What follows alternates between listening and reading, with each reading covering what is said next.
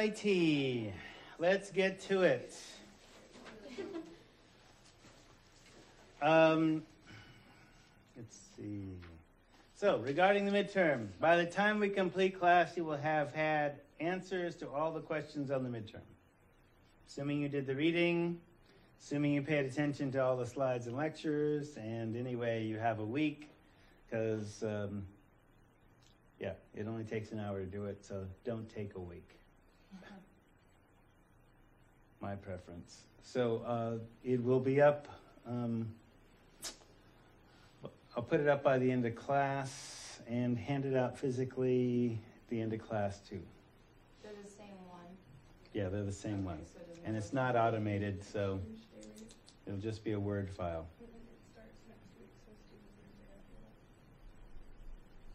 Got that? Okay. It's all right. All right, so people have asked about the next term's pro class, CPSY195, Understanding Addictive Behavior. There's the CRNs for the in-studio class like this, and there's no prerequisites for it. So you could take one after the other, but and distance learning 31389. I don't have a Cottage Grove one, but it's probably in their catalog too. There's 5 seats down there. So, do you remember this word, conscientious zone? Somewhere? Deep within my notes. Oh, yes. Yeah. First thing. Yes, all right. So, just to review for a second, it's the Portuguese word which means learning to perceive social, political, and economic contradictions and to take action against oppressive elements of reality. There isn't really a word for that in English. Conscientious doesn't really get it. So the idea of what conscientious zone is I'm essentially teaching you out of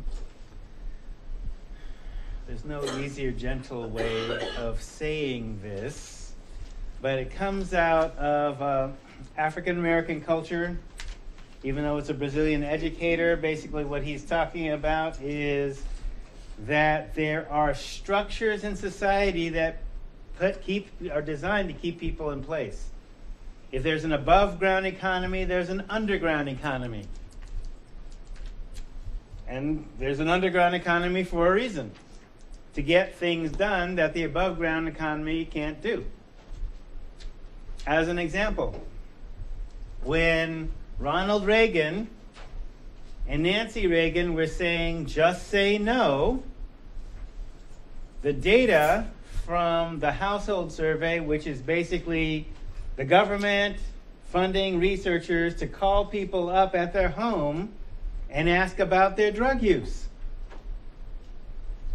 Scientifically. And it's anonymous, so your name's not going to be connected with it, so et cetera, et cetera, et cetera. Who's using drugs? Who's using illegal drugs? So the household survey in the 80s, when Ronald Reagan said that, just say no thing, indicated that 80% of the illegal drug users in America were white men who made in excess of $50,000. 80%.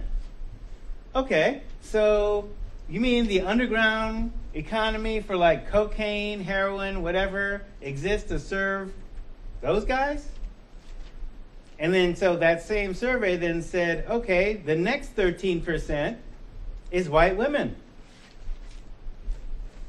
who may or may not be married to those white guys, but whatever. And then all minorities put together was 7%. So if you're doing the math, 80% are white guys making 50 grand, 13% are white women, that leaves 7%. Black people at the time were 3% of that number.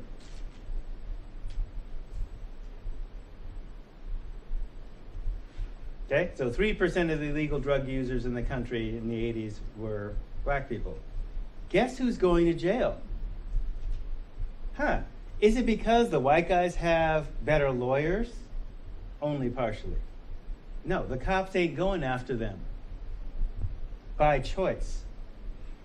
And even when the cops make the choice to go after New York stockbrokers, like there was a book written by this DEA agent that, it's clear that the problem is not in Harlem. Like, the rich white guys are going up to Harlem to get their dope and they're going back to the suburbs. So the problem is Wall Street. So we're going to bust Wall Street.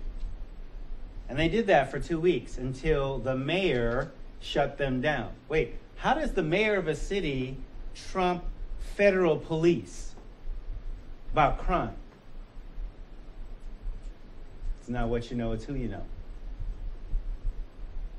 So we continue to have an underground economy because the people that are using the drugs, we're not going to bust. We've made that decision. So what about the rest of us? Because I ain't a white guy that makes in excess of $50,000, but I do make in excess of $50,000, but I'm not part of the problem. So what about the rest of us? Okay, so that's conscientious sound. I'm talking about it. I see the structure. If you are in recovery, or even not in recovery, and you're taking this class to help get deeper into recovery, even if it's like a day or whatever, right? There's barriers in front of you, and I have to, in order to get you through the barriers, I have to let you know this is the barrier. Okay? And it will remain a barrier until you see how it's put together and what's holding it in place. Doesn't necessarily matter who's in the White House. Well, it does, but again, the structure is independent of the political parties. So if you're going to basically not be crushed by it, you have to stay out of its way. And that means avoiding predictable traps. So, in the wisdom way of the teacher prepares the mind of the student for battle. So, in the practice of conscientious exam, teachers are learners and learners teach from their experience.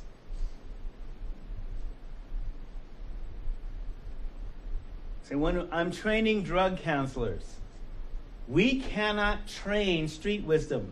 There is no book that does that. You learn from the College of Hard Knocks, but it don't give degrees except that you survived or you didn't. You did time or you didn't. So Paulo Freire talked about teacher learners, those who had degrees from domesticated education, and learner teachers, those who had degrees from the School of Hard Knocks. So sometimes when you lose, you win. Sometimes when you win, you lose. So explain the first phrase, sometimes when you lose, you win. Like you're striving to get somewhere, and you get stopped by a barrier. And it's not so much that you got stopped, but it's how you got stopped that's instructive. Oh, they didn't really want me to complete that doctoral program. Not because I wasn't a good student. I'm talking about myself, okay? 3.5 average GPA in a doctoral program at OSU, public health. Here's what I was training people to do. Here's how you get people out of drug dealing gangs. Because I've done it. Here's how you do it. You teach the gangs pro-social skills that meet their needs so they don't have to be in gangs anymore. Well, that's crazy, Mark. Where's the book about that? I'm just telling you what I've done. I could write up the book, but that's why I'm getting a PhD, so that that it means more when I have PhD. I could just train people to do it. That's what I'm being paid to do at Lane. Like when you come to me for counseling, I basically tell people, look, I turn clients into practitioners. That's what I do. So that's part of the price you're paying. You're going to be a client with me, I'm going to train you to get other people free. You willing to do that? Then I'll help you in any way I can. That's dangerous shit. Especially for the people that make money off of putting people in prison and keeping them in prison in an unending merry-go-round. That's dangerous. Do we want somebody with a PhD teaching people how to do that? So I got kicked out. And it's not that I got kicked out. That I got kicked out because I'm dumb. It's that I believed them when they said, we want you to succeed.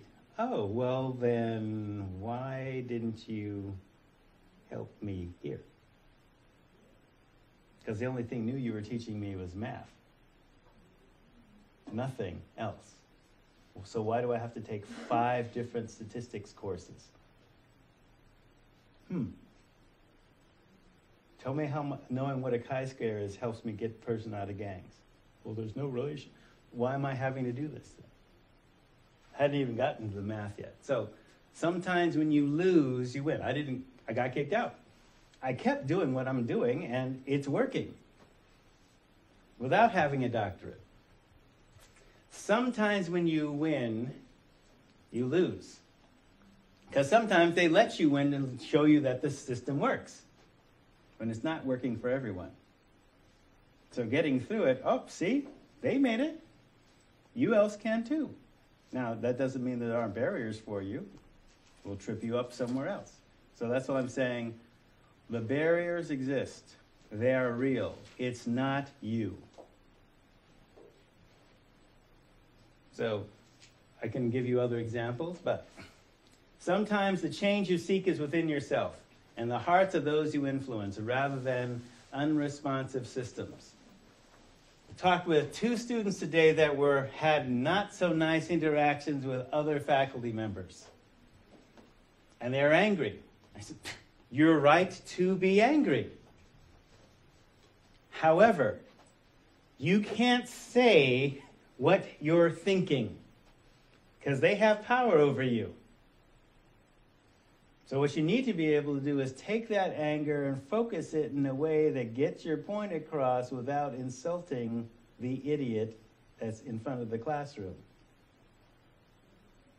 Now, I can say that I have academic freedom because sometimes I'm the idiot, and I'll be, look, you can challenge me, it's okay. It's not going to hurt your grade because I will cop to it. I'll try anyway. It might sting, but it's okay. Let's tell the truth about what's going on. Sometimes the change you seek is within yourself and the hearts of those you influence rather than unresponsive systems. So as an example, I lost in a community effort to deal with a juvenile justice system. I'm just calling them out. A juvenile justice system that's actually typical for systems across the country. So we find you get better results when you follow the scientific medical protocol all the time with everybody. Now, some people get denied medical treatment because of their excellent suntan or the size of their parents' pocketbook if they're white kids. Why would we deny people, like addiction is a medical problem? Why do we choose to treat it as if it's a criminal behavior? Okay, the science says criminal addicts will continue repeating criminal behavior as long as they're addicted. Cure the addiction first. Recognize it first. Do they do that? No. Well, only if your parents have a big enough pocketbook. Oh, did I say that out loud? So when I call them on it and I say, I need you to give me disaggregated data about all the people who have drug infractions. Disaggregated means separate out the WAD by race. What do you do generically? Oh, well, kid has a pot ticket or a Dewey or something like that. First offense, a letter gets sent home. Okay? What about a second offense? Second offense, we refer them to treatment. Okay, good. Show me the disaggregated data. Now I'm talking about 1989 to 1991 when I first asked Serbu this question. Serbu actually didn't exist then, but it's that system, right? So they showed me the data and I said, okay, here's a black girl, 9 offenses, no treatment. Here's a Latino boy, 5 offenses, no treatment. Here's a Native American kid. Now, his tribe will actually pay for treatment. 7 offenses, no treatment. Explain that. Did I get angry? Just calm. This is the numbers. It's your numbers. Numbers don't lie. Explain that. You said everybody gets treatment after 1 or 2 offenses, even the white kids. And, oh, your data is showing that more white kids are going into treatment, but same offenses. And so I just happened to know because I had a kid at Churchill, black kid, only black kid in a car full of white kids from Churchill smoking weed. They all got pot tickets. All the white kids got treatment. The black kid got time in Serbu and then essentially free-falled into the adult system where I saw him again after he had gotten out of prison. And I was the first treatment experience that he had. Needless to say, I was kind of upset at that. But still, when a group of us came up against that system again, said, give me disaggregated data for all your programs now, not just the drug programs, all your programs. Anybody that's receiving $1 of your money. They refused. How can you refuse? I'm a citizen, I'm a taxpayer, and we're a group of taxpayers. We have evidence to show that you are discriminating by not getting medical treatment to the people who need it. We have that data.